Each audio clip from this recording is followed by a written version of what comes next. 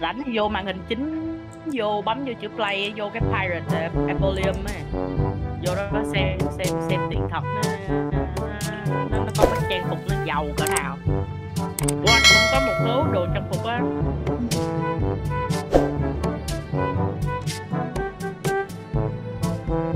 Ui, có đồ mới luôn rồi.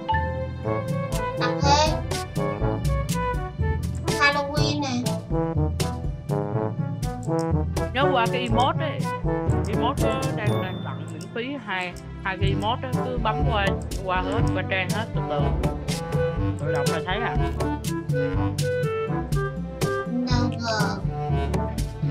Còn ở tên đây này. Cái tên bây giờ em thấy cái tên của em nó góc trên chưa?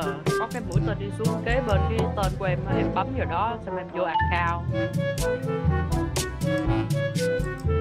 Hoặc là chuột phải vào tên của em, nhưng mà thường là ngay kế bên cái tên của em có cái hình mũi tên đi xuống. Bấm vào đó. Ổn định nha, CPU em ổn định nha, game này 60 FPS nha. Vậy mà bữa lag Lag nhiều lúc có mấy cảnh combat đó nó mới lag. Đúng giống anh là vô combat là lag. Lý do tại sao mà anh nhát đánh nhau là tại vì máy anh không có đủ sức á. Chứ máy em thì chơi ngon lành, chỉ là tại vì em stream thôi. Nè, cao nè.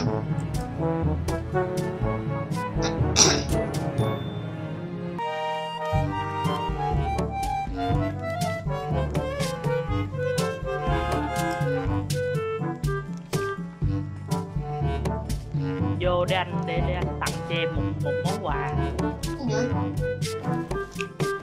Thì khi nào flash vô đi thì flash vô rồi, đang đúng rồi sao anh hơn hả? Đây à, đưa đây. Đừng đánh nhạc, đừng có đánh nhạc nha. Đứng kế bên anh nè. Ủa sao đồ của anh bị gì ta? Đứng kế bên anh ấy, em làm gì em đứng trước anh vậy? Ủa đúng nhạc không ta? What the fuck? Khoan chờ tí. Ủa mình đánh đúng loại nhạc không ta? Ủa đúng nhạc cũ mà. À đúng rồi. Nhìn dưới màn hình kìa, nhìn dưới chân anh nè. Thấy gì chưa?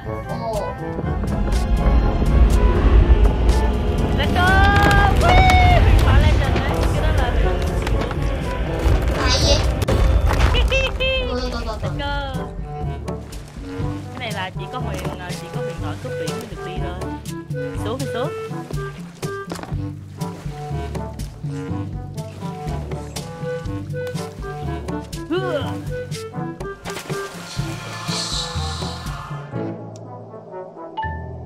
Đấy, khi nào mà làm được huyền thoại cướp biển là sẽ được đi xuống chỗ nơi những linh hồn cướp biển an nghỉ. Cũng không phải an nghỉ gì mấy, họ những hoạt động như bình thường, tỉnh queo. Ui, kiểu mang lại trưởng hồn ma. Những linh hồn của cướp biển hồi trước á.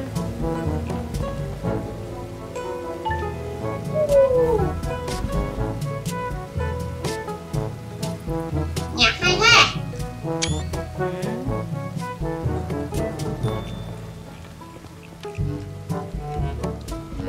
Nhiên nhạc phải hay rồi.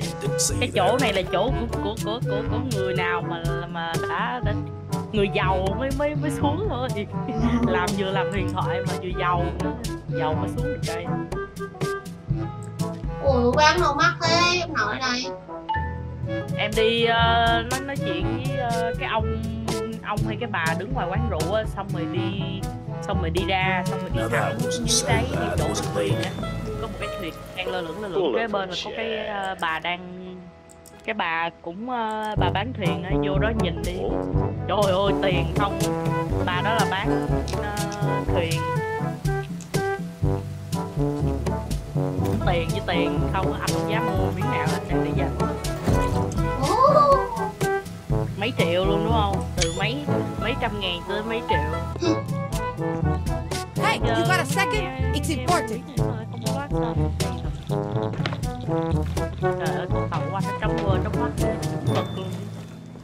rồi, để tôi xếp mình cái gì.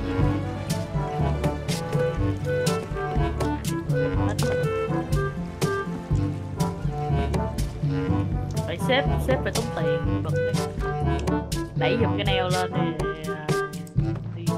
em lấy đồ. Em đừng có lấy đồ từ trong đó, em lấy đồ từ mấy cái thùng ở bên ngoài cái đảo này nè. Đi cái đảo này có mấy cái thùng gỗ nè, chỗ anh đứng nè, đó có mấy cái thùng gỗ nè. Ở đấy rồi. Thì bỏ vô lại đi. Thường á là em lấy đồ ăn từ bên ngoài, từ đảo vào trong cái tàu của mình, chứ không bao giờ mình lấy đồ từ trong tàu ra đảo ở đây.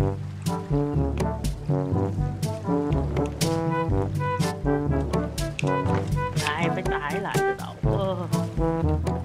Mình chết.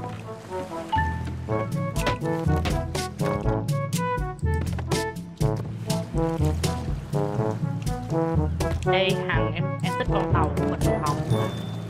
Màu hồng hả? Thích là thôi. Vô 7.000 thôi mà. Đấy, cái thân tàu giờ màu hồng rồi đây. Đây màu nào màu hồng đâu. Hồng quá thì là không có.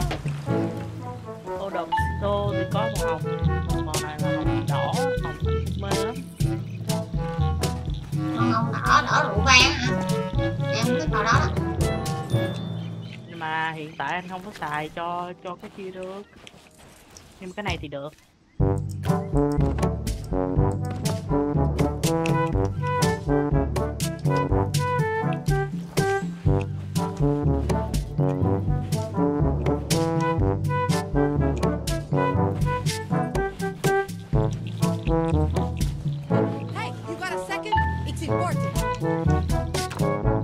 Đây, một số cái màu hồng rồi đây.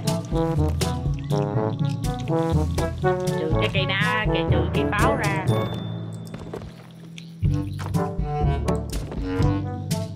Em có đồ ăn luôn, chim chó. Nè, ngay chỗ anh đứng có mấy cái thùng để em lút luôn. Lút rồi. Rồi hát.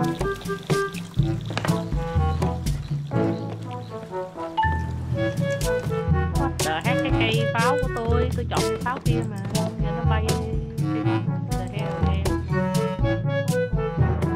hình này không thấy chim chỗ này là phải đứng vô báo rồi.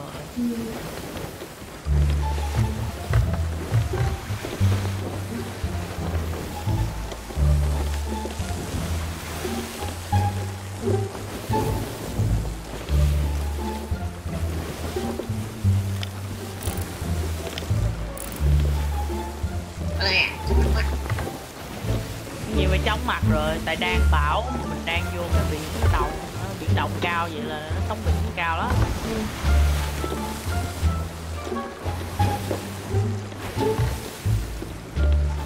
Chim ở gần đây nè, không thấy được.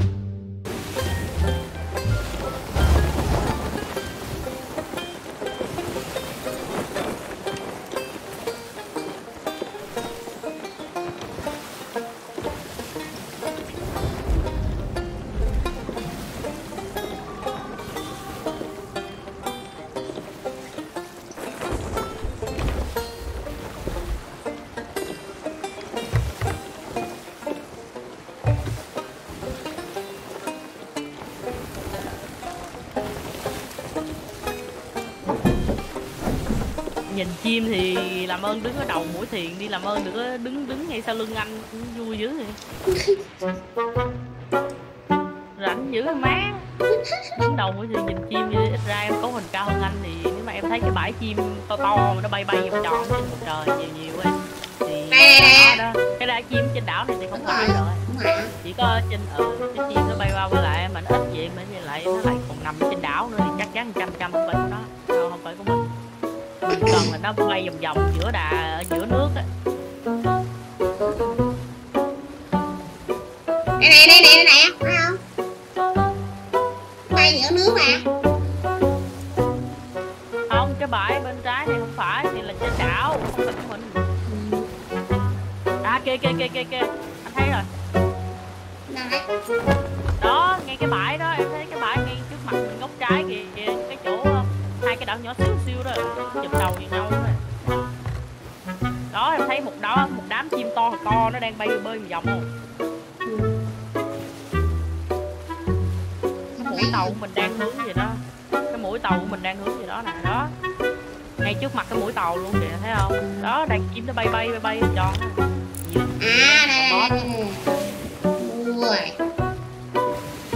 Cái đó mới là của mình, cái đó là nằm ngay giữa nước, cái đó là của mình.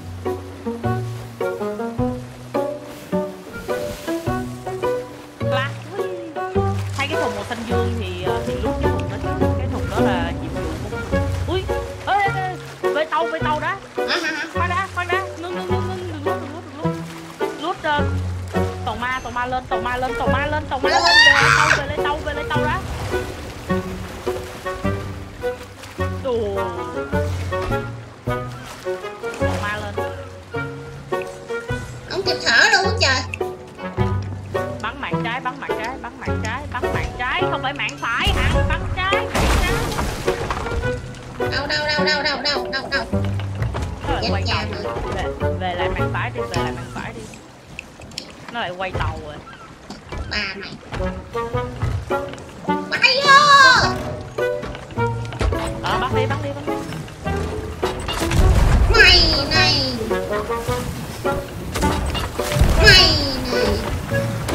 Đó không dính thì quay qua trái, quay qua phải, còn bắn, còn thấy mà không có chồng thì đừng có bắn. Ôi đang khá neo luôn, trời ơi ngầu, đang khá neo lên lại. Nó bắn đạn khá neo kìa, gắt quá ai. Mày này. Bắn tiếp đi.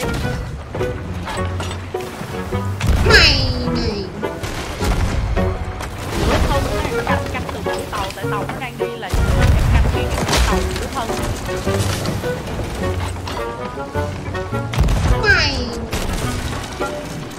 Nó bị quá rồi, giờ đừng bắn nữa, nó vượt qua lên cái mũi tàu của mình rồi là em bắn không được nữa đâu.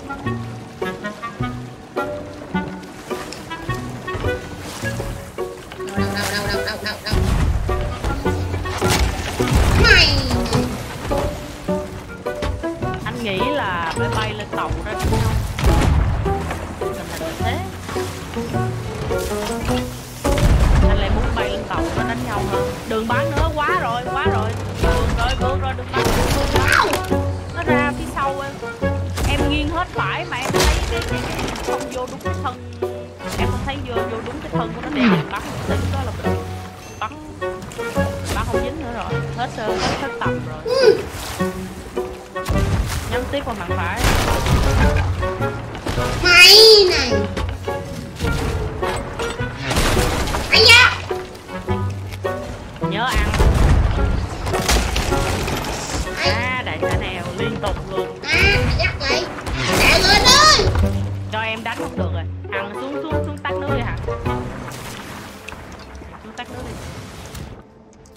Nè em. Cái gỗ nữa, gỗ đâu? Gỗ ngay cái giữa thân thì đó. Máu mình kìa.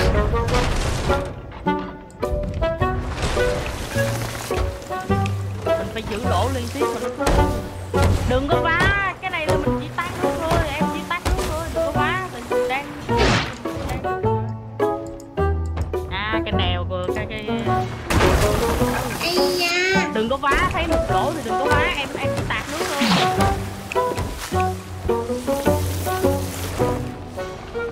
Anh cho dính 3 phát liên tiếp.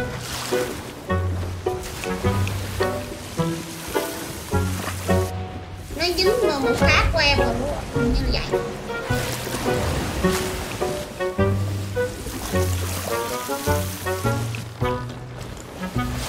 Nó mất lỗ hết rồi. Lâu quá, mình đánh lâu quá.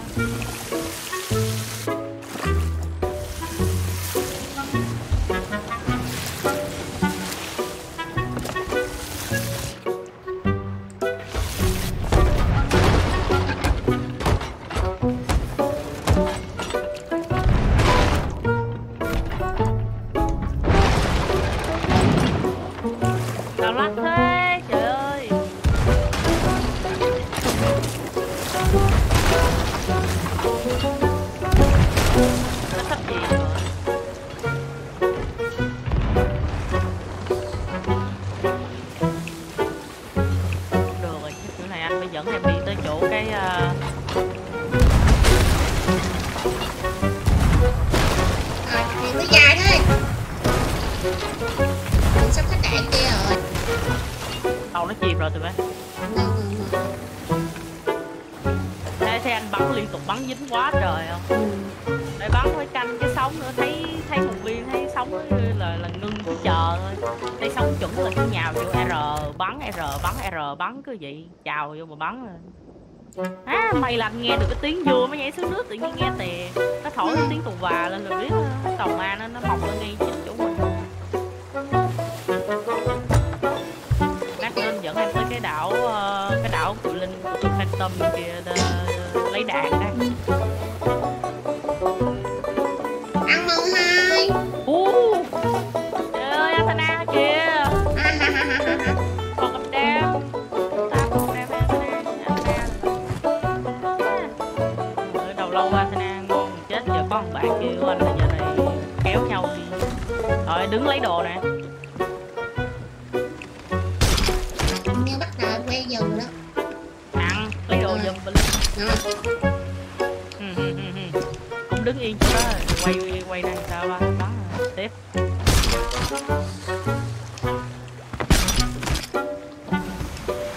Lát nữa anh còn phải chia ra nữa. Tàu này có phải nhiều đồ nha. Ui nhiều đồ hết. Hết chết rồi. Cái gì đang thui á. Cái này hết thấy rồi. À thấy. Đèn quá không thấy gì nữa. Đấy đồ hả? Đóng đồ luôn á. Đóng cao quá không thấy. Đâu giờ đen thui nữa chứ. Trời ơi. Nãy em thấy có gì đó xanh xanh. Vừa miếng ngọc sạch đó. Rồi đó. Anh chỉ cần thấy nó sáng lên là anh bắn chính. Thả đồ đi. Như hết rồi. Hết rồi. Về lại chỗ kia thôi. Thả viên ngọc ngay mũi tàu đi. Giờ mình đâm ngược về lại. Đây nè, viên ngọc này đẹp nè. Để đi bán được hết đó. Giờ đi kiếm lại cái chỗ con chim kia nữa chứ lại hồn. Giờ nhìn ông thấy không nhớ.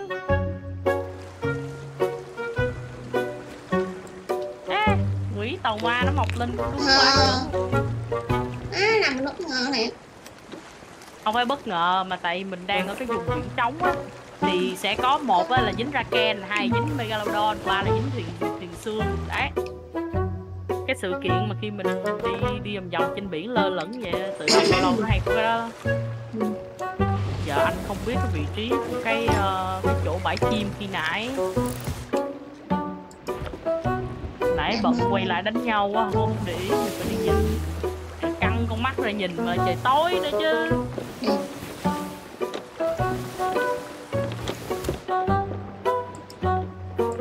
Chứ anh chủ ở đây mà không biết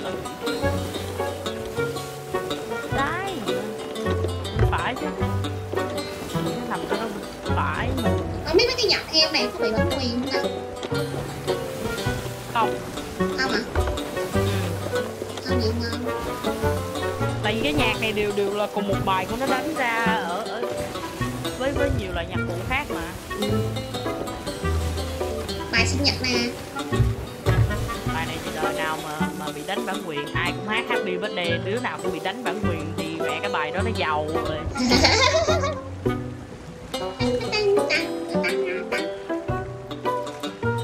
Rồi anh thấy chim lại rồi, ngay đây luôn, công nhận anh luôn. Nè, ngay bên phải của mình.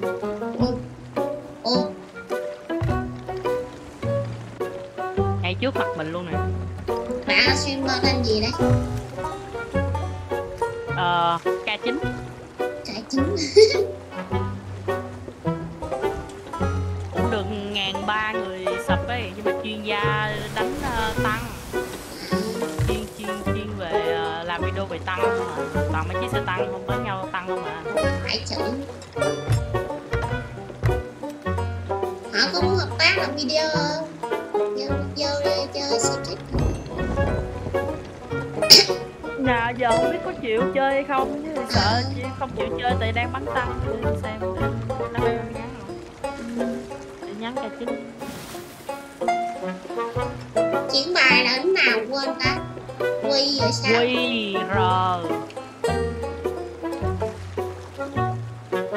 Quy R rồi chọn bài.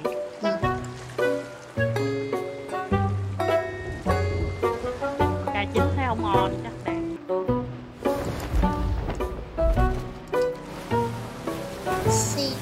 Rex. Đi đâu Rex?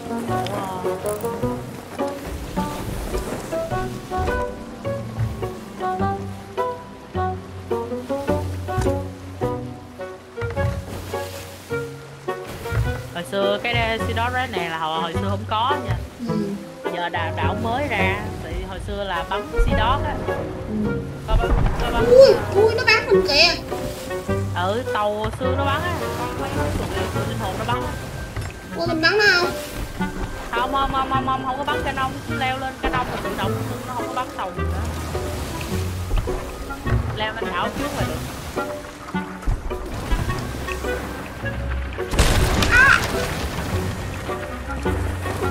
Lên đảo đi Hằng, lên đảo cắm cái kiếm ra. Leo lên đảo đi để cho nó đánh. Trời ơi, cầm kiếm ra quơ lên cho nó nhanh cho em vậy. Em bơi vậy nó chừng nào nó mới xong. Để hồn Hằng. Anh kêu lấy cây kiếm ra giữa chuột trái để bay để lướt nước cho nó nhanh. Này nhảy đụng dưới thì chết. Tàu mình lúc đó chìm tới nơi rồi, chắc lúc đó em mới cứu quá. Lên đánh nhau luôn, cầm súng ra bắn dễ lắm. Tụi này dễ chết. Mày cầm súng ra bắn chết nhanh hơn.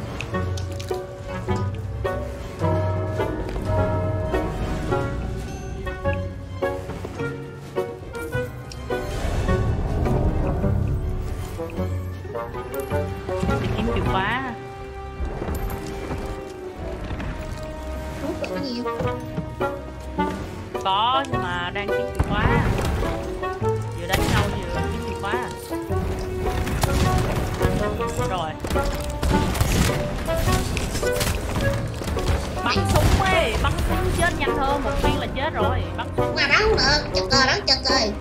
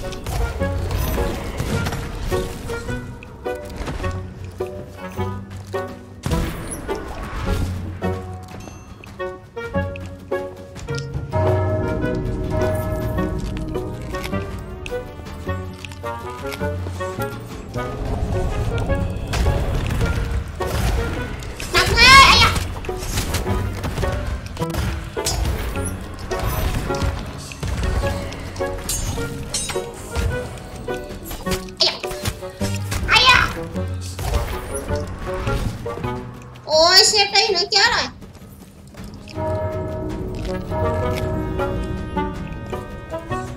Hang Hanah rồi.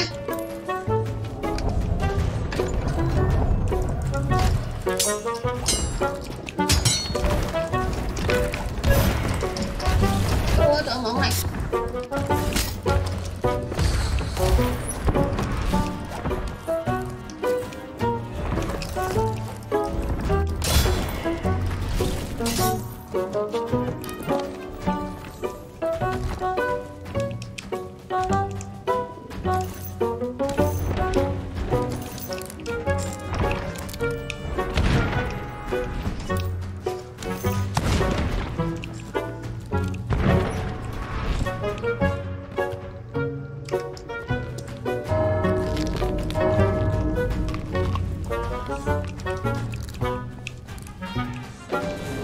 Sắp xong rồi, còn khoảng mấy lần.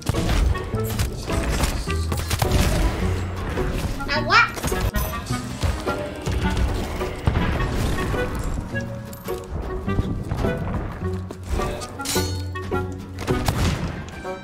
Ôi trời ơi, mình bắn hụt.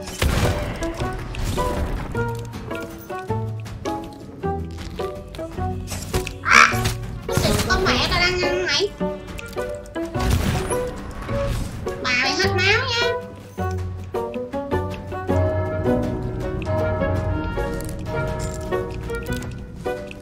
Tôi bắt em mà ăn cái anh ơi.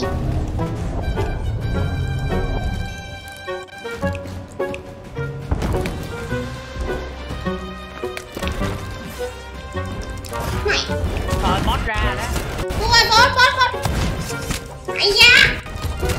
Anh nó bắn dễ hơn. Toàn kiếm cho anh không chịu. Mà hết đạn đó. Bắn phục nó Hết đạn nè. Mày ra. Hết đạn là lấy gì đặt? Ở đây có thùng đạn nè, tại em không nhìn thôi, nãy giờ anh nạp đạn ra mầm mà không chịu nhìn vô bấm ép một cái là lấy đạn rồi.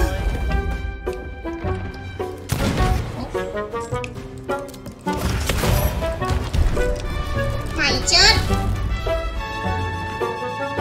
Ồ, ở được cái gì này? Để nó đi. Em cầm cái chìa ra. Có, anh biết được nó hình như lấy gì sao? Ừ, cầm cái chìa đó đi xuống dưới đây, giờ chuyển đồ xuống đã. Giờ để cái chìa đó đi chứ. May quá, có đồ ăn này. Ngon. Đồ ăn một đống ở đây, thùng gỗ này bao nhiêu, có muốn bao nhiêu có bấy nhiêu hết. Ôi.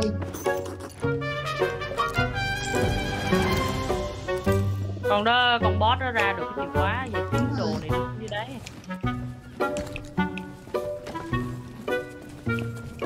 Xuống đây hả?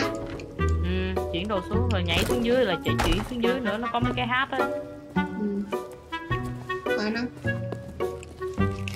Phan Hằng đi lên đây đi làm cái nhiệm vụ kia đã. Chỗ nào?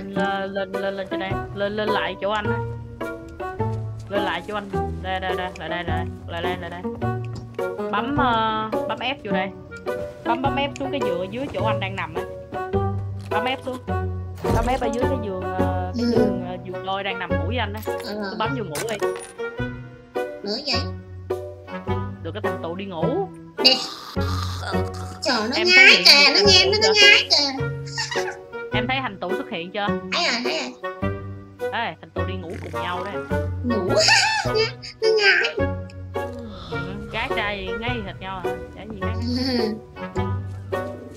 Mấy cái thùng này chuyển đi đây. Cái thùng đạn này không lấy luôn. Tại vì Hằng xuống dưới đáy đây nè Hằng. Nè em lúc đờ đó con. Đồ ăn không à, giờ mình đang đâu có gì đâu. Em có 2 cục pháo gì này.